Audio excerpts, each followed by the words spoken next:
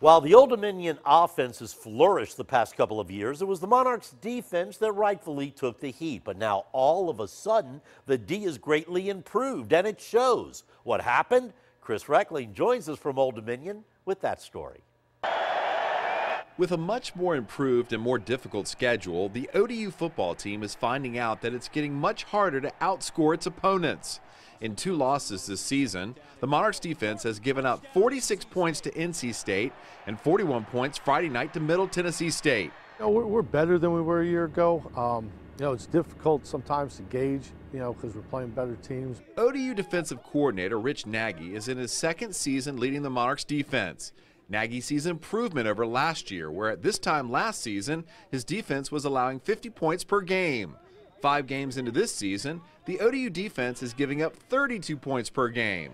That ranks 85th out of 128 teams nationwide. The biggest thing with us right now is there's, probably a period about 6 to 8 plays a game where, we have to be good because we understand the margin of error, with the level of competition we're playing against is very slim.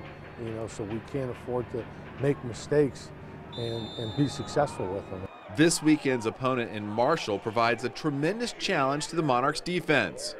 It's a good test for us. We got to be really sound in what we're doing in the run game, and try to force them into a throw game, which, you say that with an experienced quarterback and receivers, but we have to take something away to be able to concentrate on something, because if we let them run and pass, it's going to be a difficult situation. Other than forcing Marshall to throw the ball, Nagy is stressing to his defense the importance of winning the turnover battle. We got to get some extra possessions for the offense. The other night against Middle Tennessee, we were able to get 2 turnovers, which helped keep us in the game, and we need to get more.